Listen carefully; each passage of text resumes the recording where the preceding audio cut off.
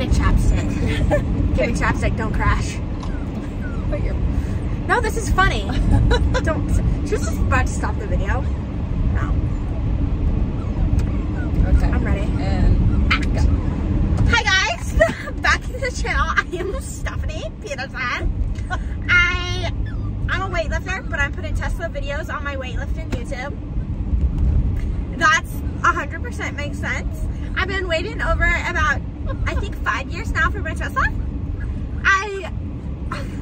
I talk about it every day to my children. It's all I talk about. I'm so excited. I just cleaned this car to go sell and make an extra $3,000.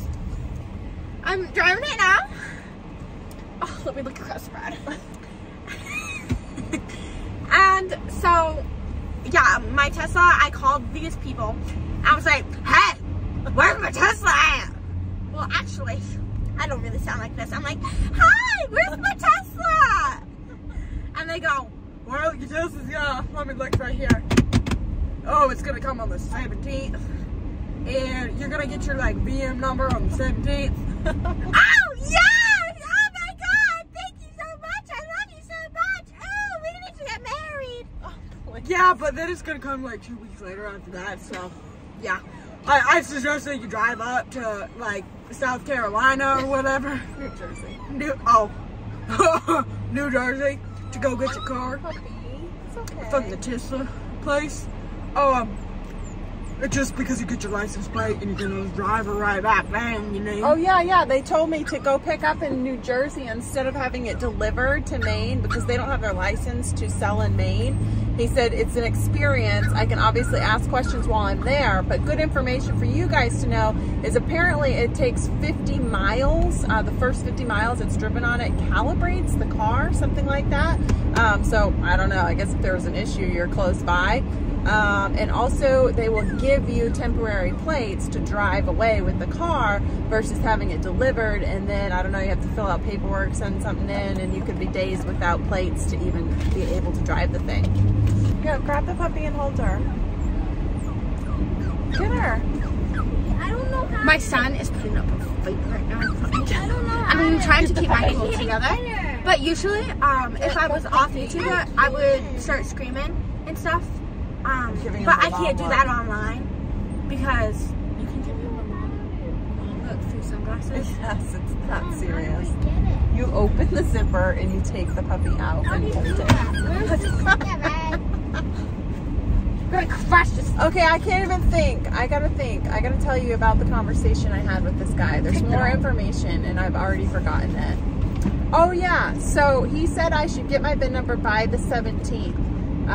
And I don't know how he has that information, but he also said with that, it's quite possible, or he didn't say quite possible, he said if there are any delays, it's due to one specific thing, that there's always like a thing, and currently the thing is they have some sort of indicator or something they install in the Tesla that if you were to go put gas in it at a gas station, it would tell you that it's not a gas-powered car, something like that. I don't know, I wasn't 100% listening, but something about the indicator and I don't know, the supply of it or getting those installed is delaying things.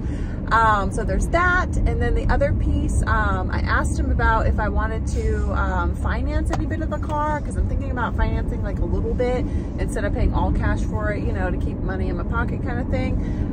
And he said, don't touch your account. And if I want to do that, I'll have the opportunity to do that when I get my VIN and to put that information in at that point in time.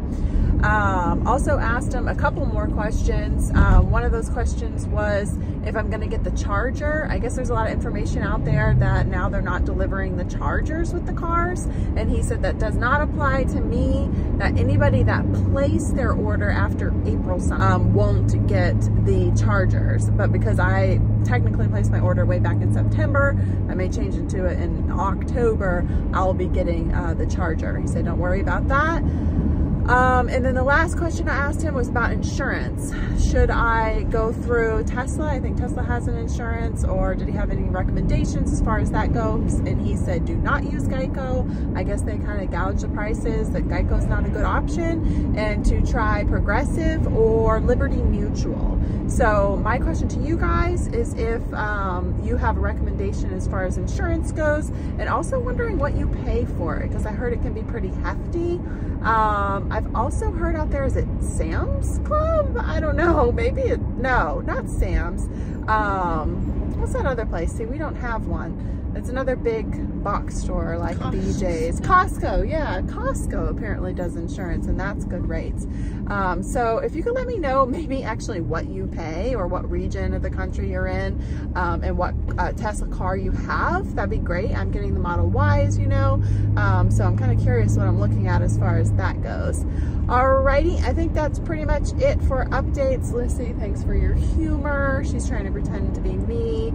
Obviously exaggerated. I'm not that crazy. She may beg to differ. Yeah, Larry, you look pretty cool in my shades. Yeah. See you later. Bye, people.